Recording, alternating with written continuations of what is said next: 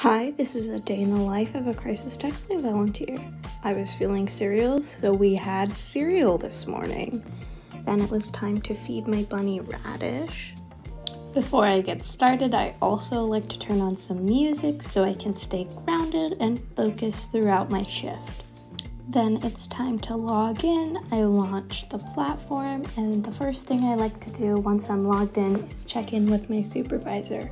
Whenever I'm on the platform, I always have a supervisor, and they're there if I need anything throughout my shift. This big green button is how I start talking to texters. It's 100% anonymous, and people can message in on the computer or on text.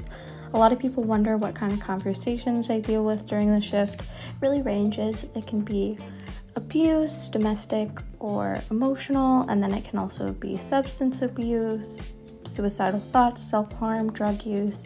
I've really seen it all, but I do feel supported. We have a ton of different resources, 27 pages of them, and different walkthrough things on the site to help us deal with complex conversations. And as I mentioned before, we also always have our supervisors to reach out to.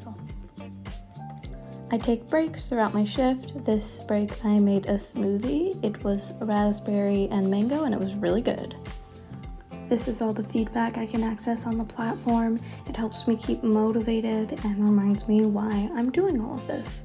I'm so grateful to be able to volunteer with Crisis Text Line. It is such a great experience as a volunteer. I feel so supported, and to be able to support others who may not have people in their lives who can listen and provide resources is such a great gift.